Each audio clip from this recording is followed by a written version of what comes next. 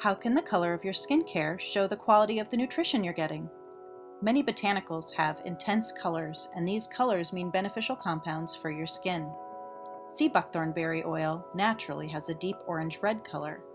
This is because it's brimming with carotenoids, vitamin A family compounds, as is rosehip seed oil, which has documented scar healing and anti-aging actions due to the vitamin A. Grape seeds give us proanthocyanidins, a powerful antioxidant, which are deep purple in color. This isn't synthetic color mixed in for aesthetic reasons, it's because of unique nutrition.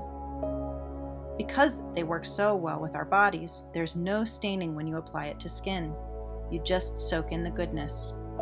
Other antioxidant extracts like whole pomegranate yield a golden yellow color to the final product. Many raw botanical oils have an amber, green, or gold hue from chlorophyll and other nutrients. This means they haven't been bleached or decolorized, which may damage vitamins and healing compounds. Unprocessed herb infusions also give off beautiful hues, which can become part of a final product. In the end, when herbs and oils are treated gently as whole, healing foods for skin, more valuable nutrition is preserved.